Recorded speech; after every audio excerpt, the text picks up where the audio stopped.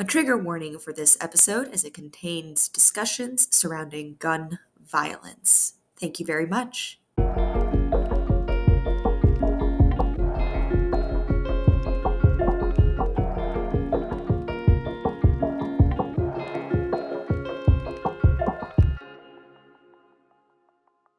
Welcome back to the Ego Actus reading series, Dramatic Voices. This is Laura, and folks, we are nearing the end of our podcast series. This is our second to last play, and of course, we've got a new playwright and director on deck. This is for Gund, going live Sunday, March 24th.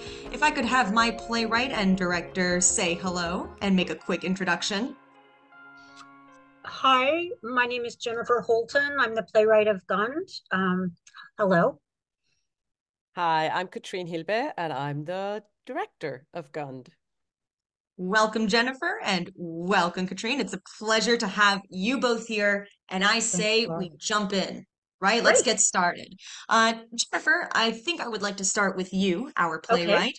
Okay. And my first question is, what brought you into the world of theater? And I think specifically for you, what brought you into playwriting?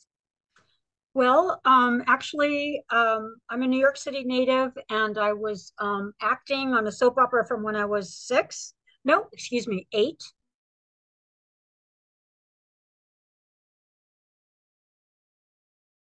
And I decided I had had enough of that, and I went to college, and I started writing, and I started writing a lot of poetry, and then I was able to get connected with experimental theater companies downtown, Joe Chaikin and the Talking Band, etc. And I went down to Venezuela with them and started writing, and then I started writing lots of plays, and I had a bunch of them produced off Broadway, and I've just continued from there. And the way I met Katrin, happily, who I adore, and she's an amazing director, and she's kind of my perfect match, which I'll talk about, when if you ask. But just to add to how I got involved with Ego Actus, I was chosen to be part of the actor studio, the famous actor studio, playwright and directors unit. And so I've been a member of there for the past, I guess, 6 years. And over that time, I've gotten to work with Katrin, I think 3 or 4 times on my work. She really understands it and brings her really wonderful intelligence and kind of European sensibility, which agrees with my work. And so, yeah, so that's me in a nutshell. So, Jennifer, I love that response. It seems like you've had such a journey, very well traveled. And I love how you bring up Katrin and how you both started working and how you got involved with Ego Actus. It's always great to hear how a playwright just gets involved with the I group. actually didn't get to say how I got involved in Ego Absolutely. Actus. So if I could just say that briefly. So I met Joan, who is also in the playwright and directors unit at the Actors Studio party, anniversary party this past year, and we got to talking, and she asked me, she had seen this play, which I've revised for this Ego Actus reading and deepened it. But anyway, she asked me if I would send her a play. I told her I was really interested in this issue of gun violence at the moment. And so I sent it to her, and then naturally, when she chose it, the director that I always want to work with is Katrin Hilbe. So she came with me, and we started working at Ego Actus on this project. I love it. I think it's great when you see that kind of connection. I find that with all of the playwrights and directors I've worked with, collaboration is a big part of this, right? Outside of just the series itself. It's how you work together on a play or a musical or a project. So, Katrin, what about on your end, your journey from where you started, how you got involved in the theater, specifically directing, and your journey with Jennifer. Well, if I answer all of these things at length, we'll be here we won't end until the series starts. Um, I was born in the US but grew up in Europe in a tiny country named Liechtenstein, which is wedged between Switzerland and Austria. And so I was raised in sort of the Germanic theater culture. So I started in opera. That's my home base, so to speak, or was my home base. And that is also where in the US the beautiful term Eurotrash comes from, is that I realized that directing was a thing. I grew up in a village of 5,000 people. So while I went to the theater almost every night in high school and I was an usher, I didn't even know that a job like directing existed. So that took a while. So I'm not going to bore you with how I found that out and why I wanted to do that. But I really started in opera in Europe. And for the first 10 years of my career, I was assistant director of opera and then directing. And I moved to New York on an artist's grant over 20 years ago now. And that's when I started getting into directing straight theater. And about 5 years ago, an actor that I've worked with and very much enjoy working with, Nelson Avedon, asked me and proposed that I join the playwright directors unit of the Actors Studio. And that's when I met Jennifer. And she asked me to direct one of her plays for the PDU readings. And what I love about Jennifer's work is that she's not interested in with no disrespect, but what I term couch plays, sort of the traditionally family drama play or the well-made play, for which I think it's a wonderful genre and I have no interest in it. And Jennifer has an incredible grasp of poetry and of language and of emotional constellations of people and between people. Mm-hmm. And it's not about a realistic setting or a naturalistic setting. It's really about the inner life. Yes, there's story, but it's more about the emotional reality and what characters are going through. And there's often a tie-in into what our society is going through, which is also something that I'm very, very interested. As a theater maker, I think we as theater makers, be it writers, directors, actors, we comment and we tell stories about our culture and about our society. And in a way, it is a political act, whatever we do. And I do feel that Jennifer, in her work, has a very similar aim and a similar outlook. And I think that's why we also sort of gravitate towards each other a lot. So this is just sort of a convergence of many streams. Nice.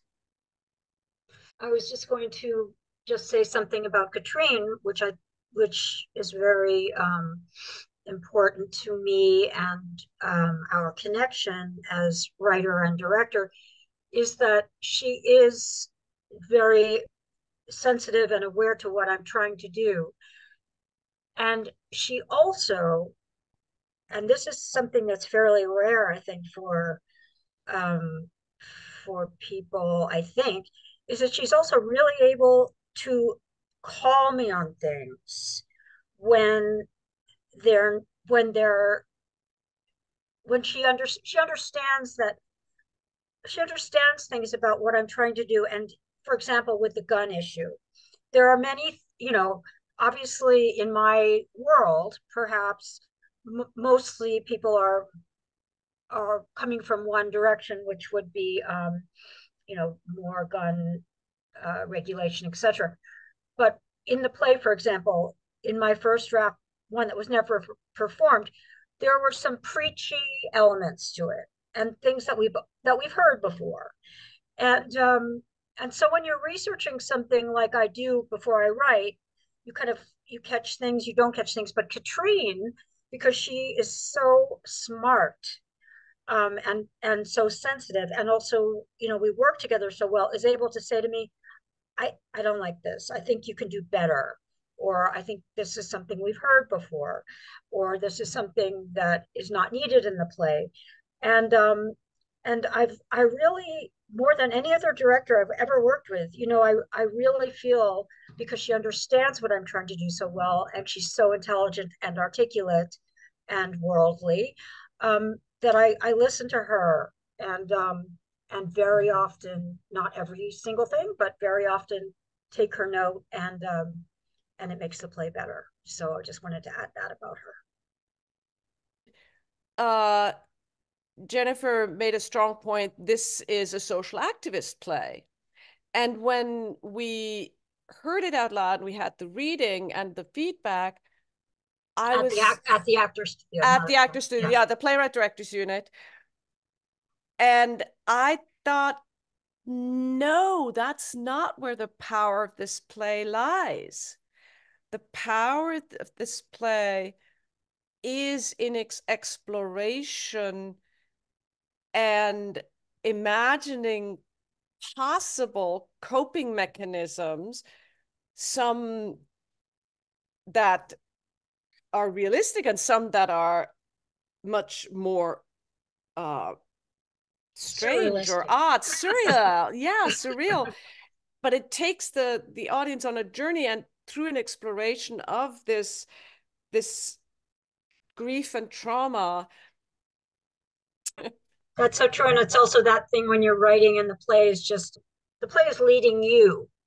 You're not trying to force it into a position. The characters are alive, and they're leading you to their places, to their natural places. I love the perspective. I love how you ladies just kind of take the journey of not just how you got started, but how you work together and how you tell this story. And actually, you've already started to answer my second question, so I would love to continue it as a conversation. So what was the journey with Gun specifically, right? Let's talk about a lot of the major inspirations. You're touching upon the process itself, the challenges behind it, working with the actors, preparing them to tell this kind of story. I would love to hear further insights about that. Jennifer, I think since you're our playwright, I would love to start off with you. Okay. Thanks. So basically, Gun, as a playwright, as a writer, I do comment on society, and hopefully not in too much of a heavy-handed way, but in my own understanding of it. So for me, when I started to see, when we all see, what's happening with the mass shootings, particularly with school shootings. I'm a mother. I have two sons, and it was unbearable for me to listen to the parents, to look at the other children, to look at the other teenagers. First, the shooting in Connecticut with the little first graders, that horrible Alex Jones, who said that it didn't happen and they were crisis actors. And then the Parkland shooting in Florida, and which begat the March for Our Lives march in Washington, D.C. I think it was in 2019. I'm not sure, which my husband and I went down to. But anyway, there was no way that I could just, I'm going to write about blah, blah, blah. This was this is what I had to write about. Now, the way to do it is to make it original without sounding preachy, which I did. I did pick up some phrases, etc. It's hard to explain exactly, but I really care about this subject. And I really care about it from the point of view of, as Katrin said, the unconscious of what this does to our society.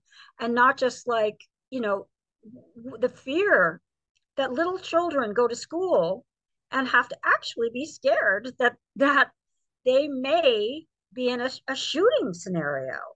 My son is now a teacher, and I purchased for him a thing so that I bought it on the internet, so a shooter is blocked from coming into his classroom. In addition to that, the Uvalde situation, where those little kids in Texas were schooled for their whole lives on what to do if a shooter comes into their school. And what did they do?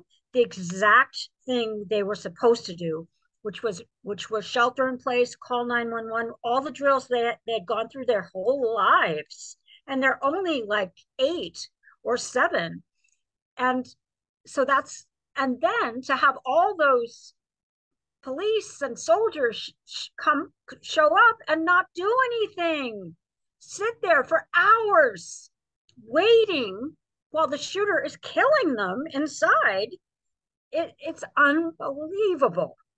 Mm-hmm. And so I'm angry about it, and I'm trying to do something about it in my own way with these fantastic actors I'm working with and this fantastic director. And I'm doing it in a way that I think zooms into people's feelings, not so much their outward angers, but their inward feelings. So now I'll let my beautiful director speak.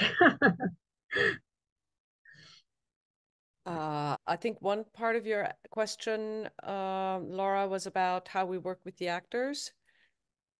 Since we haven't done a production yet together, but in the developmental process, Jennifer has very specific ideas about casting. So for the most part, I take a back seat on that. Usually I'm much more involved in casting.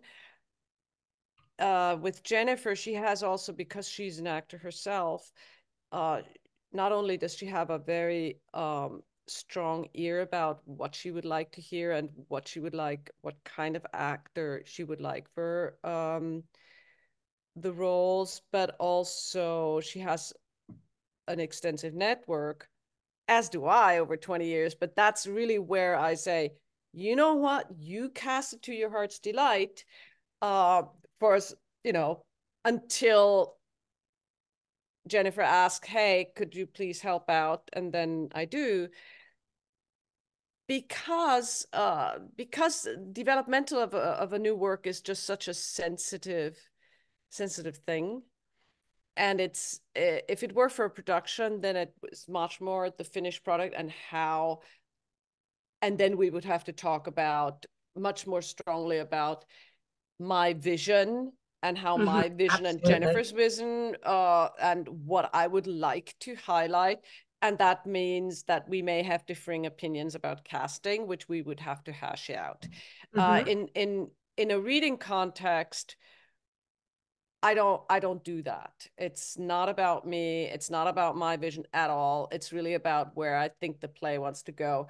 And also, frankly, purely egotistically speaking, if the actors that Jennifer chose then don't work out the way she wants them to, it's not on me. It's not because I said, oh, I think this actor would be perfect. But it's like, maybe, we tried. Generally speaking, sadly, the topic of gun violence is one that nobody can avoid. And we're also in New York City, where nobody were castings like, I'm a really Second Amendment activist.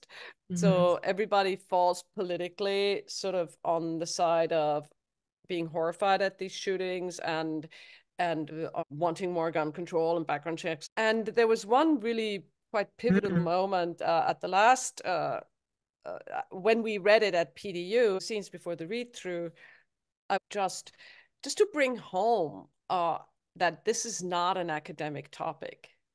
Mm-hmm. As ensemble, writer, director, and actors, we don't shy away from the emotionality that this triggers and brings up. And at the same time, it's not our job to cry on stage. If anything, we want to move the audience. In the end, yes, we hopefully are moved, but then we have to put that aside, because our job is to move other people, not to indulge in our own emotions. Mm-hmm. So in the end, I often find myself saying, please don't lean so much into the emotion of the text. Please pull back. Let the words work their magic. You don't have to sit on them. It doesn't get more moving if you start crying. Right. Good point. It's a good answer, though. It's a good answer. And I think, it's very tricky to have that balance, right? Working with a subject matter that's very intense and very personal, for the actors, for you, for the audience that's witnessing it, and still trying to be a professional. I remember this was the last series that I did with Ego Actus. It was a podcast series during the lockdown. And it wasn't so much about gun violence, I believe. It was a different topic, I think just a bit more personal. And again, it was brought up. How do you balance the emotion behind something that's very emotion inducing while still saying, I am the storyteller, though? I need to make sure that my audience understands what I'm trying to say without losing myself in it. It's a very fine line that you kind of have to walk across, like a trapeze, we can say. And you both have already begun to touch upon it, but I think for my final question for both of you really is, what do you hope the audience gets from this story, right? When they go on the 24th to see this play, to witness it, to sit down and experience it, what do you hope they leave with, really? Do you want to go first, Katrin? Sure. Since we're in New York City, the audience will be people from New York. That means nobody will be in there and said, oh, I now saw this play. I now also think gun violence is a terrible thing. Up to now, I thought that's actually sounds like fun, but now I realize it's not. No, that's not that's no. It's more that people feel that there's not one way to process grief and trauma. There's not one way. There are obviously better choices than others, and one of the choices that one of the characters makes lands him not necessarily in a good place, but that people are highly individualized, and you can't, and what works for one person to move forward with their lives and to be able to move forward with their lives is not necessarily somebody else's. And to just get that freedom, and the beauty of Jennifer's script is that she puts into very powerful and also beautiful language coping and processing that is in itself extremely painful. And that there can also be beauty from that. And meaning not in the cheap ways like everything has meaning. No, sometimes that's not a meaning you can ever get. There's no message. But to be able then find a way to seize life again. That's beautiful. And that I think that people come out and say, wow, these characters, they, those are incredible stories that we heard, and that there's a soothing quality to reflect back. It's like, whatever shit I am and how messed up I feel and sad and terrified and strange things I do, it's okay. Because we all do, you know, we process the best we can and how we can. That's Yeah. cool. I would just add that's all beautiful, and I agree with everything you said. And you know, the other thing I would just add a little bit of is that the play does represent or does speak to the other side. And one of the characters, when I say the other side, I mean people that are more perhaps conservative.